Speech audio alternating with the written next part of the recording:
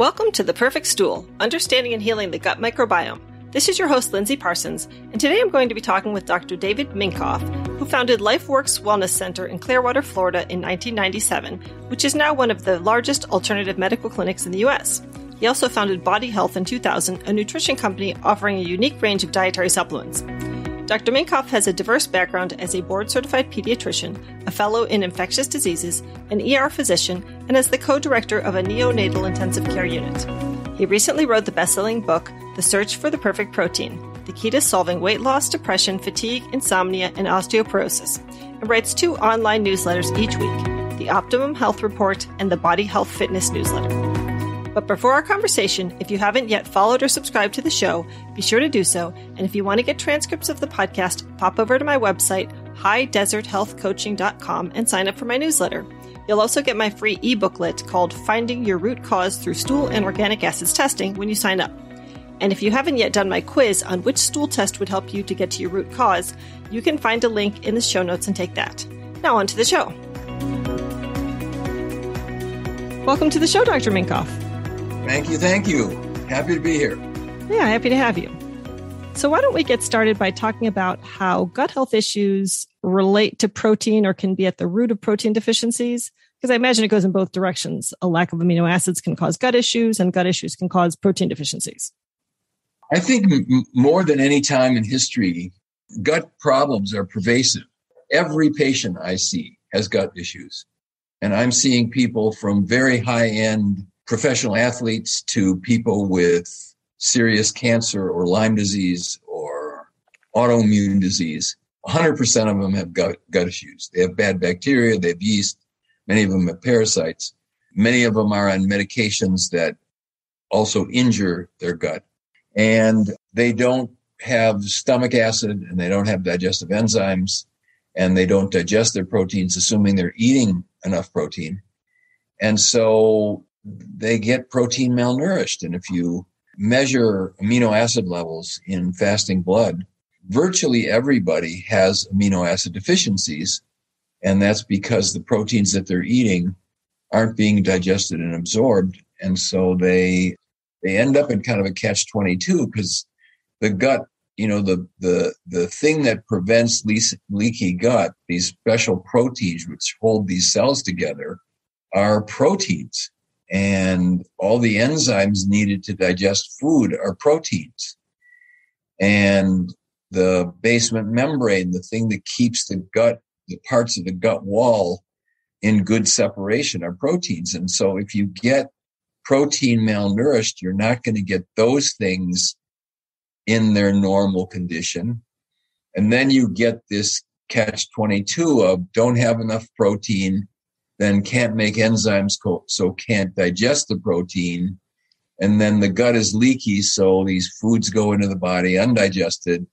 And then you have you have allergies and autoimmune things happening.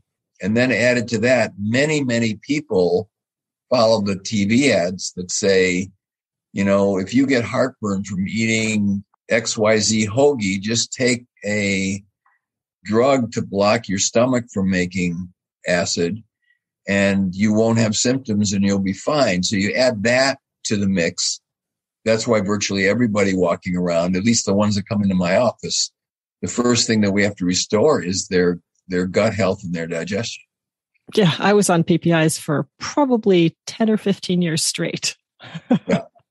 The PDR clearly says that these drugs can be used for emergent purposes. If someone's got a bleeding ulcer, if they have severe gastritis, and the drugs could be useful for a couple of weeks, but it's totally ignored.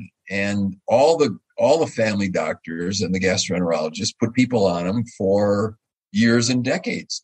I feel like that's gotten a little bit better. Like now, at least on the package, it's super clear, only 2 weeks. Although I guess I do remember it being on the package when I ignored it completely years ago. Yeah, and they're available over the counter now. So you can go to, you can go to any pharmacy and you can buy them. And you don't even have to go through the doctor. I think last time I looked, there was 25 million prescriptions a month of prescribed acid blockers or proton pump inhibitors. But probably the number of people that are buying these drugs over the counter are double or triple or quadruple that. Yeah. So it's pervasive. And a lot of them, what I'm finding is a lot of them have H. pylori. Yeah. It's causing the acid reflux. And their gastroenterologists are missing it because they're only doing a biopsy along with an endoscopy, and they're not doing stool antigen testing, or maybe they're only doing breath testing. Somebody today, in fact, who's a new patient, and they were having gastritis, and they got scoped, and the guy said gastritis, and the person didn't have the, I don't know what the gastroenterologist decided, but he didn't have H. pylori, and he still had symptoms, and he was on his proton pump inhibitor, and if he ever tried to come off, he couldn't come off. And then in the office, we found H. pylori, and we'll treat him, and he'll be fine. Yeah. And his stomach will get better. Yeah, it's easy. Relatively easy. Yeah. And we don't use triple antibiotic therapy because that... Right. I don't like that. That makes people worse usually. What do you use? I use a couple of ounces of aloe with a tablespoon of Sovereign Silver and mastica and some aged garlic sometimes and DGL. And one of the keys to it is that the H. pylori can be resident in their gum tissue and in the partner's gum tissue. So we have them brush their teeth twice a day with mastica and have their kissing partners brush their teeth. And then you can sort of end the cycle, because if the partner's carrying it and they're sharing food or drinks or they're kissing, you could treat the one person and they can get reinfected by the other person who doesn't have any symptoms, but the organism is living in their gums. Are they taking a capsule and opening it up and brushing with it? Yeah. Oh, so they do their regular teeth brushing, and then they just open up a capsule and brush it in and leave it. And it works. I mean, my success rate for H. pylori is near 100%. They do it for 6 weeks. Wonderful. And it goes away. And sometimes they'll get reinfected, but it almost always works, and their symptoms go away. That's great. So back to the protein question. Do protein deficiencies or a protein deficient diet ever lead to gut health problems? Well, yeah, because if people are, and we find this most in people who are vegans or vegetarians, that the quality of proteins that they're eating or the quantity of proteins that they're eating, if it's fruits and vegetables, have almost no usable protein, so our evolution, we were omnivores, but we did include animal proteins, and the animal proteins have the highest quality. And people may not be eating enough. A bagel with coffee for breakfast, or a donut and a salad for lunch, and maybe a couple ounces of meat for dinner is not enough protein. Right. And so people can become protein malnourished. Their hair breaks easy. Their nails are low quality. They're tired. Their thyroid function's low. Their bones start to degenerate. They get osteoporosis. They may have mood or sleep issues because these things are all made out of proteins. And it could be generated from the diet. And you replenish them with protein, or you replenish them with amino acids, and their symptoms all go away and they get better. Yeah. So those sounded like sort of a list of symptoms, but are there some chronic illnesses that have protein deficiency as a possible root cause? Well, almost everybody with any disease, if you check them, they're protein malnourished. Name a disease, and if I do their serum amino acids, they're protein malnourished. Mm-hmm. So we give everybody, and you can sort of bypass their digestion, and you can bypass their no enzymes by giving them this. It's a product called Perfect Amino. It's a mixture of 8 essential amino acids, and they replenish their amino acids. Mm-hmm. And within weeks to a couple of months, they will come back with, gee whiz, my digestion's better and my energy's better and I feel better. And I've been going to the gym for a long time and trying to get stronger. And now it's actually working. Like I'm getting stronger. My muscles are growing. So what tests do you use with your patients to assess their amino acid status? My favorite test is a Genova. It's called an ion panel, ION. Mm-hmm. Yeah, I like that one. They also do another one, which is Nutrival, which I don't like. Mm.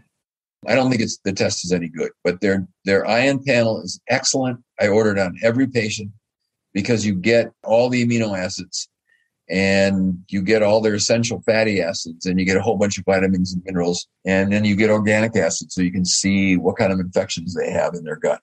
Right. And the heavy metals. And you get heavy metals.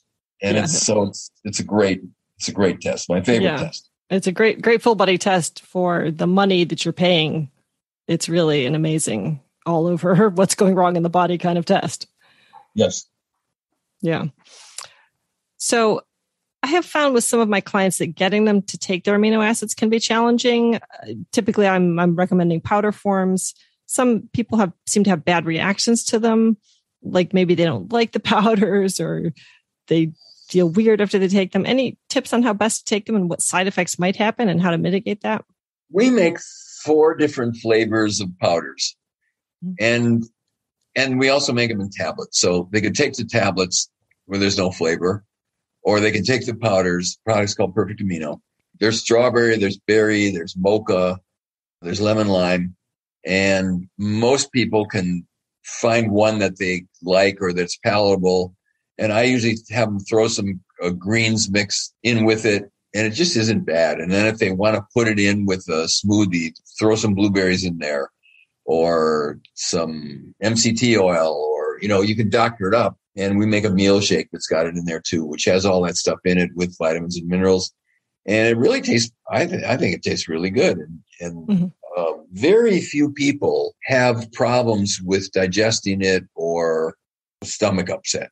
There's a few, but I've given thousands of people this product and very few have trouble. Some, but very few.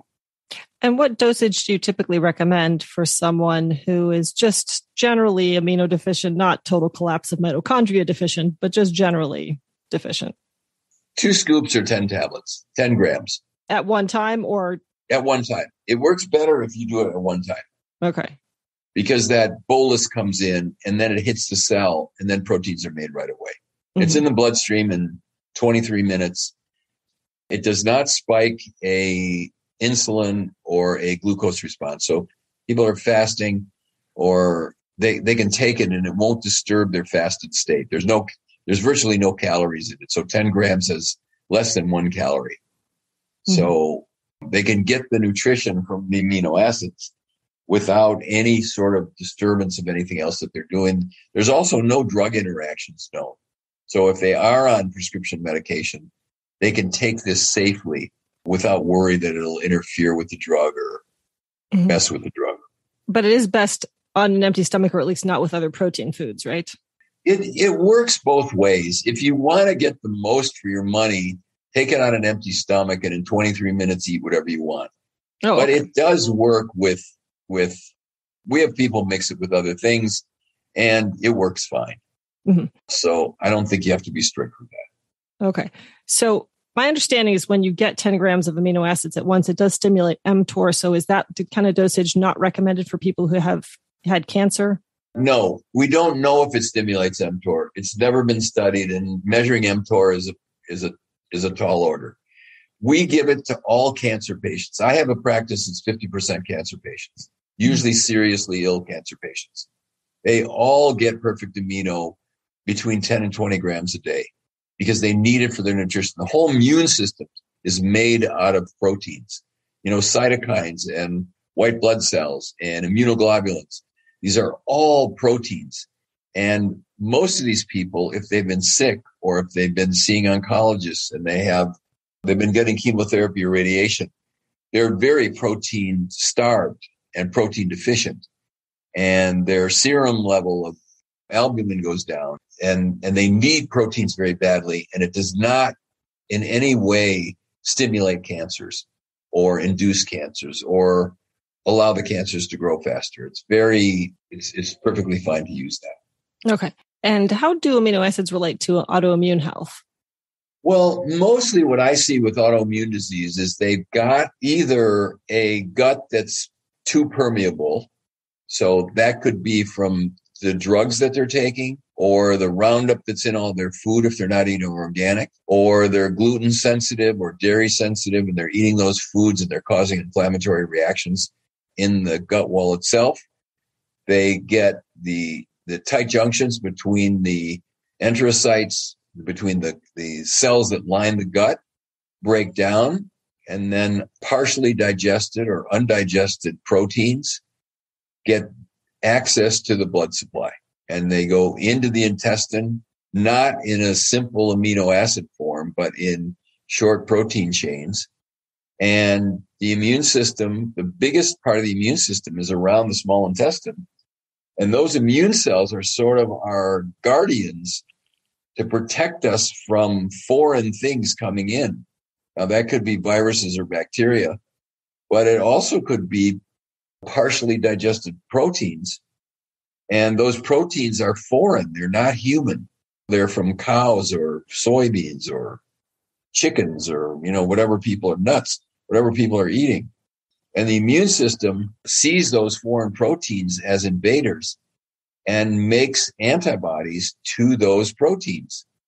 And sometimes those proteins look very much like our proteins, like the membranes that line our joints or skin or thyroid glands can look kind of like the undigested food from animals or plants.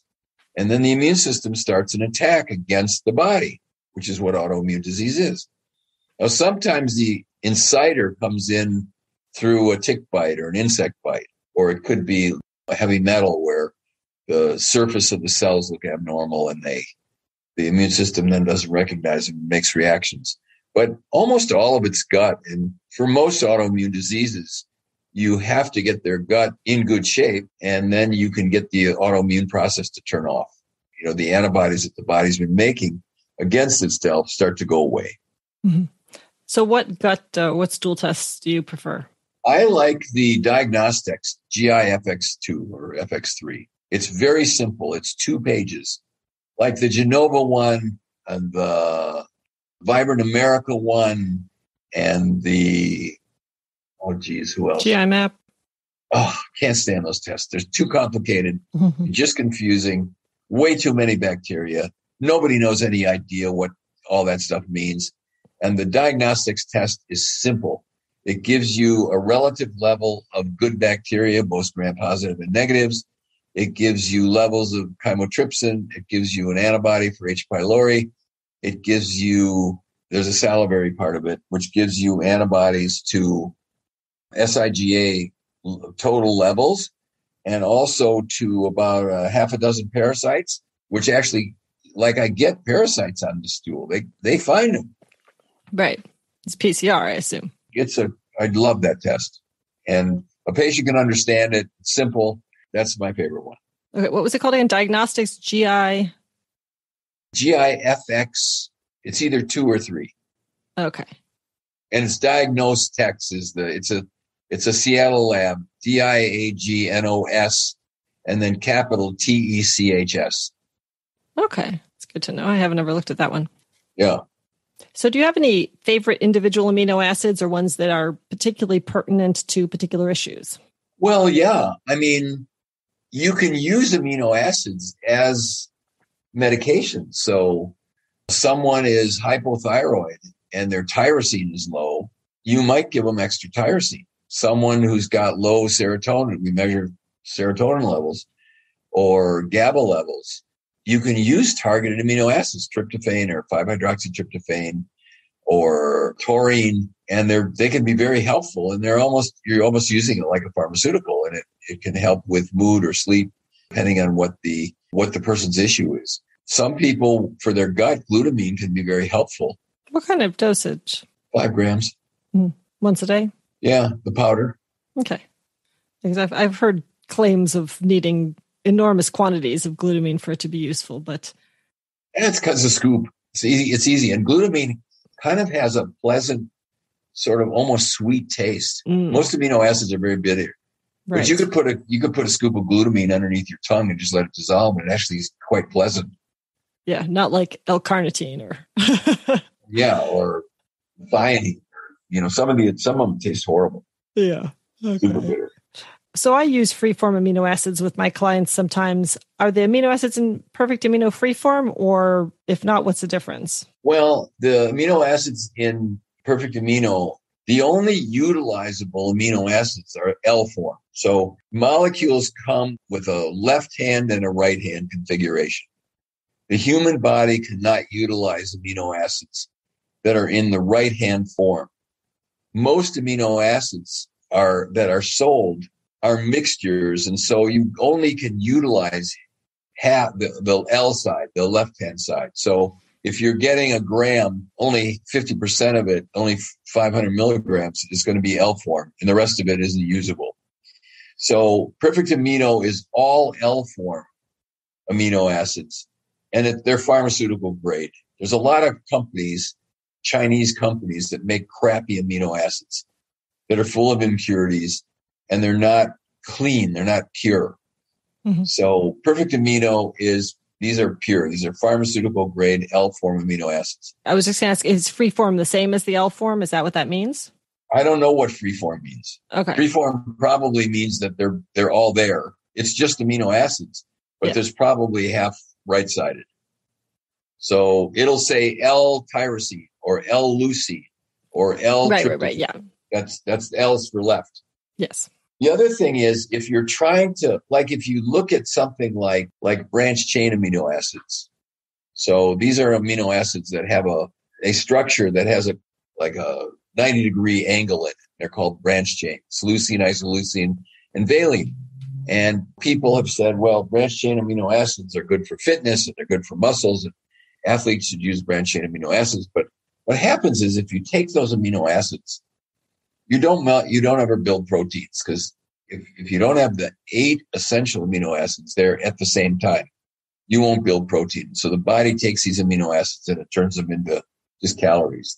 The body utilizes them as a carbohydrate. Now, you can get effects from single amino acids as if you're using a pharmaceutical, but you're not building protein with them. Mm-hmm. If you want to build protein, you've got to have 8 essential amino acids. And the configuration of perfect amino is such that the amino acids have to be in a very specific ratio, or the body can't utilize them. And so if you mix up the ratios, you just on the ion panel, at the end, they give a suggestion of, okay, for the amino acid deficiencies that you have, send the pharmacist or whoever mixes up your amino acids this much of this and this much of that and this much of that. And that's what they should take to replenish them. It won't work. The body can't use them that way. The way they have to come in is they have to come in a very carefully balanced form, which is what perfect amino is. And then the body will utilize those to make protein. And does the protein we eat come in that perfectly balanced form? No, it doesn't. So if you look at different foods, if you talk to a dietitian and they're calculating, like, you need a gram of protein per kilogram of body weight or per pound of body weight, depending on who you talk to. So you weigh 120 pounds, you should have 60 grams a day of protein, let's say.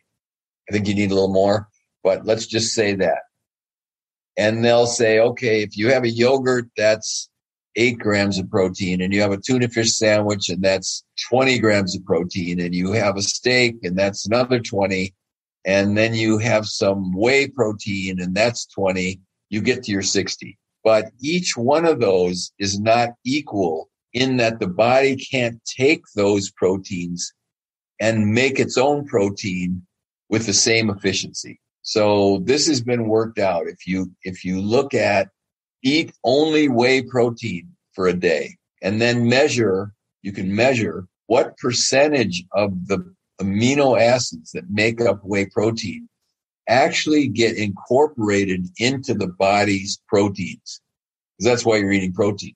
You want to rebuild your own muscles and tendons and ligaments and bone and hormones and all the rest of the stuff that they get made out of. And if you take whey protein, only 16% of whey or dairy proteins are usable. They just come in the wrong combinations, and the body can't do it. It's almost like, you want to build a car, and the minimum for a car is, let's say, 4 wheels and a frame and a steering wheel and a motor. That's your basic car, which let's call that a protein. And if you have a manufacturing facility where you have no storage space, so if the suppliers don't send you the exact right things, you have no place to store the excess. So if you get shipped, let's say 100 wheels and 25 frames and 25 steering wheels and 2 motors, you're only going to get 2 cars. But now on your lot, you have nowhere to store the stuff. So you have to dump it all. And it's the same in the body. There's no storage depot for amino acids or proteins. There are storage depots for carbs and fats, but there's no storage depot for proteins.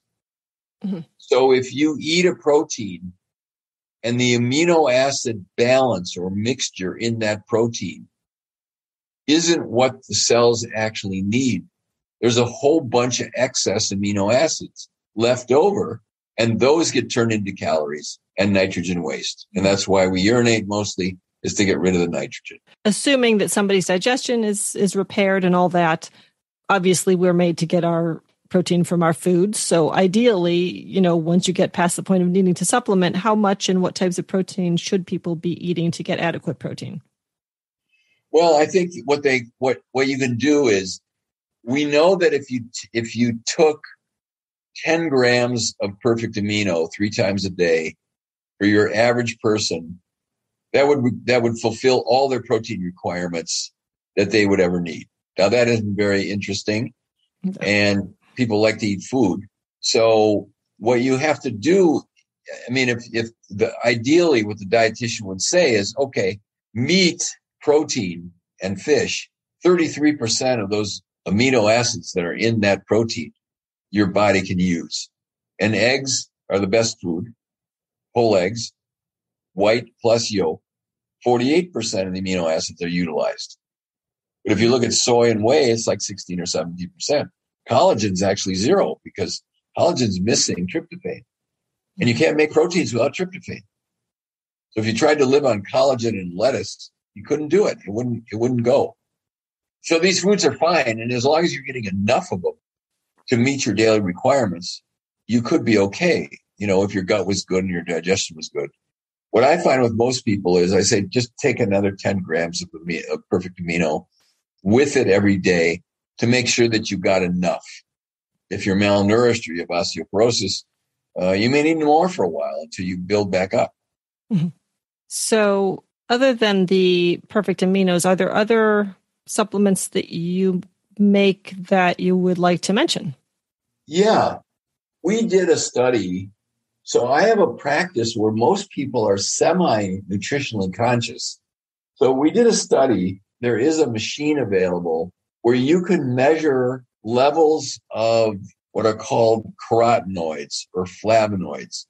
These are the antioxidant chemicals that are in fruits and vegetables and what give fruits and vegetables their color. There's thousands of them. So this machine could measure carotenoid levels in the skin, and they correlated with the levels of carotenoid levels in the blood or in the body. And so for fun, for a couple months, everyone that came in, I had them put their hand over this little sensor and measure their carotenoid levels. And people who had adequate levels of carotenoids, so these are antioxidants. These are what protect us from radiation and heavy metals and chemical toxins, which we are all exposed to every day. And if you don't have enough antioxidants in your system to sort of buffer or neutralize all these things that are coming in, the body gets injury from this stuff. So injury to inside lining of blood vessels or inside lining of gut or the tissues themselves. And it's manifest with inflammation and pain. So we measured everybody coming in for a couple months and what was their level of carotenoids. And above 50 was considered like you're adequate, like you got enough. And then if you measured their carotenoid level in their blood, it would be like, oh, this is a good level. And the average that we found for people coming in the clinic was 18. They were all low. And the children that we saw, the average was 12. So as an experiment, we make a product called Perfect Greens or another one called Perfect Reds. So one scoop. Oh, and the people who are above 50 were eating 8 to 10 servings a day of fruits and vegetables. So very few people eat that much salad or fruits and vegetables. Almost nobody, because hardly anybody was above 50. We had a few, but most people, the average was 18. So we make a product which is organic mixtures of fruits and vegetables. It's organic, dehydrated. One scoop equals 10 servings of fruits and vegetables. So I said, okay, for the next month, put one scoop in your smoothie, put one scoop on your cereal, put one scoop on whatever you're eating every day, and come back and we're going to retest your carotenoid levels. And everyone was above 50. So, we're walking around protein malnourished, but we're also walking around antioxidant malnourished. And if you take one scoop of this stuff, you can put it in the same jar or the same smoothie or the same glass with Perfect Amino, and now you get your amino acids and you get your 10 servings of fruits and vegetables. So do you need the greens and the reds separately? I just alternate. One day I do greens, one day. Okay. Yeah, because it could get a bit overwhelming with your aminos, your greens, and your reds in one smoothie. Yeah, my wife puts everything in there, but I just have them sitting on the shelf, and one day I do one and one day I do the other one. Now, the other thing that people are deficient in from this ion panel is many, many people are deficient in omega-3 oils, EPA, DHA. They're deficient. They're not eating fish, and they're eating a lot of bad oils. And brain and the nervous system is made out of these omega-3 oils. They're really important. And most people aren't taking them. So, okay, throw in a couple of capsules. We call it omega-3 health, but it's a distilled product with cold water, deep fish oils with no chemicals and no heavy metals and no burp when you take the thing. And so that's like everybody ought to take that. How many grams of EPA and DHA are in one capsule? They're 1,200 milligrams each. So if you take 3 of them, it's 3,600. And I forgot what the balance is, but it works out to be a decent balance. So 3,600 of DHA and EPA? Combined, yeah. So more than 1,000 per pill. Yeah, I think they're 1,200. Okay. I'm not looking at the thing, but I think that's what I remember. So my sort of everybody gets Perfect Amino. They get reds or greens, whichever one they like better. And if they like them both, alternate them. They get fish oil. And then we make a multi, which is the best multi on the market. It's 2 tablets twice a day. So it's 16 whole food concentrates plus extra CoQ10, methylfolate, good amounts of selenium. It's really a good one. And everybody else's is 12 capsules. And it's called Body Health Complete or Body Health Multi-Complete. And it's got 5,000 units of vitamin D in it. Everybody needs vitamin D. So this is a way to get a whole lot of stuff in a relatively small package.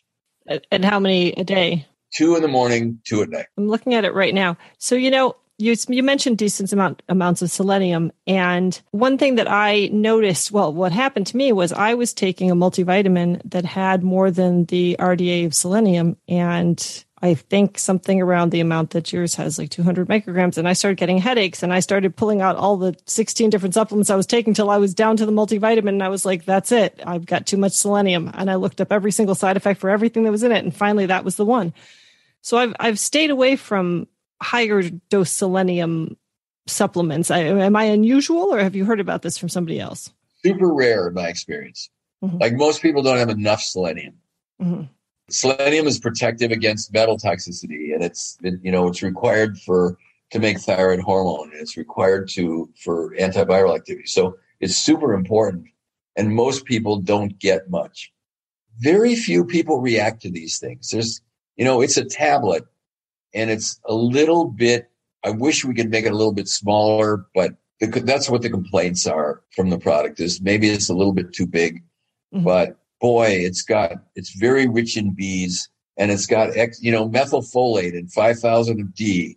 And right. And you've got the methylated Bs in there, I'm seeing. You get the methylated Bs in there and it's with P5P. It's a great product and it's cheap. If you buy all those things individually, it'll cost you $130, $140. And so it's a really good mixture. The other thing is everybody needs magnesium. 80% of the people we do the ion panel on have low RBC magnesium. Mm-hmm. So I stick them on a magnesium. We make a product which is called Calm. It's mag citrate. And I take a scoop, which is 400 milligrams of magnesium before I go to bed at night. It's relaxing. Helps us sleep. It's a great laxative. So anybody who's got slow bowels or they're constipated, usually there's a dose that you can work out, which is just the right amount so that they have a nice, easy bowel movement every day. So that's on my list. The other one on my list, which I find very frequently deficient, is iodine. If they're eating seaweed or nori a couple times a week, they're probably okay. But almost nobody or not enough people are, and many people are iodine deficient. Mm. And that might manifest as low thyroid or cystic breast disease. And so I put everybody on a little bit of iodine. Mm-hmm. Like 150 milligrams or what? Usually 6 milligrams. It's not a little bit, it's a good dose, but it's half of what Japanese people take every day with just their diets. So the product's called iodoral. We don't make it. It's half iodine and half iodide. It's a 12.5 milligram pill. It's tiny. And I say just take half every day or one every other day. And then because I measured over 500 people for iodine sufficiency, and like 80% of them were iodine deficient. Mm-hmm. So, if we're trying to sort of hit broadly the stuff that really is needed, those are the things on the list, which I virtually give to everybody. Like these, you're going to take these. I just tell people you're going to take these for the rest of your life. Yeah. So no, I thought 150 stuck in my head. It's 150 micrograms is the RDA. It's RDA, but it's way too low. But my understanding, because I have Hashimoto's, is that too much is also that it's a very Goldilocks kind of supplement. That too much is too much as well. It can be harmful as well. It can be. Have you read any of David Brownstein's books on iodine? He's a practitioner in Michigan. His name is David Brownstein. He's written some incredible books on iodine and what it does and how much you need. And they're just really excellent. Now, there are some people with Hashimoto's which you have to watch the iodine. And if they've got Hashimoto's, I may not put them on any iodine to start. Yeah. Because sometimes they'll flare. That is true. And what's the best way to test iodine? The best way is as the urine challenge. Mm-hmm. So you give somebody iodine and then you collect their urine and see how much comes out. And if they've got enough iodine, they'll dump it all. If they don't have enough iodine, most of it won't come out. Now, I haven't done that test in a long time. I did about 500 of them over a few years, and virtually everyone needed iodine. And I just stopped doing the test because it was a waste of money. And is this because everybody's moved to sea salt as opposed to iodized salt? Everybody goes, I don't do iodized salt. I do sea salt. Yeah. Okay. Well, this was all very interesting. Any final thoughts about gut health and any of this? I think the central core of your body is your gut. And if you want to have a good brain and you want to have good joints and you want to have good energy, it only can happen if your gut is good. If you are able to, you have a functioning gut where you can digest your food and where you have a mix of bacteria inside, which are the right mix for you so that they help you detoxify. They make things that you need. Virtually anyone who isn't really being careful about their food and being organic and supplementing, that a gut test is a sure $500 well spent. And then analysis by someone like yourself or me who's experienced with this, who can then help the person get their gut fixed, is just like, if you want good health, it's a mandatory thing. Totally agree. Well, I'm going to put a link to your Perfect Aminos and other products you mentioned in the show notes so that people can support the show as they look at your products. I really appreciate your time and coming on and sharing with us about all this. Yeah, you're welcome. And the book is called The Search for the Perfect Protein. It describes the whole thing. It was an Amazon bestseller. If they go to our website, which is bodyhealth.com, if they want to download a free PDF copy of it, they can. Mm-hmm. It's written for people to give them an understanding about overall body health, amino acids. And there's a whole bunch in there about gut health. I've just had gazillions of compliments on it because it helps people understand what's going on. Wonderful. So that's the most I could do. I appreciate that. All righty. Okay. Well, take care. Okay, Lindsay. Thanks so much. That was great. Dr. Minkoff was a really interesting person to talk to. I hope that was useful to some of you who may not have been thinking about your protein intake and digestion and how important it is for your gut health and overall health.